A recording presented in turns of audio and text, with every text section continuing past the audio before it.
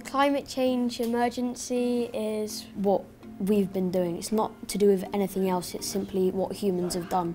We're destroying where we live due to all the new technologies, as in the use of cars and factories that we depend on. Now we're at the point where if we don't do anything, our world will burn up and the ice caps will just melt and too much life will die and we'll probably suffer as well. Young people can make a difference because they often have better ideas than older people because they have more imaginative brains.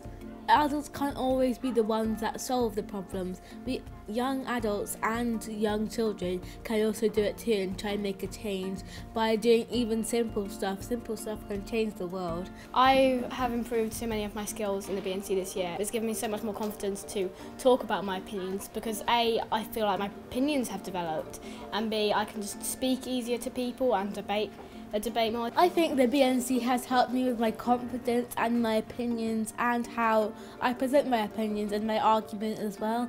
If we're having a debate and I'm on an opposition side that I'm outnumbered on, it helps me change other people's opinions. I enjoy running the Burnet News Club for the debates really. The children, the students open my eyes every week with their thought-provoking opinions, with their take on all of the topics.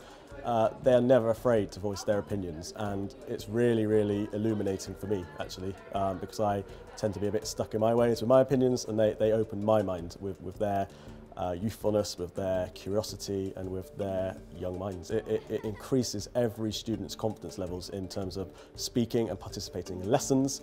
Some of the students I teach in my English lessons, I've noticed a real development across the year. They are now confident in answering questions, they're confident in explaining their opinion.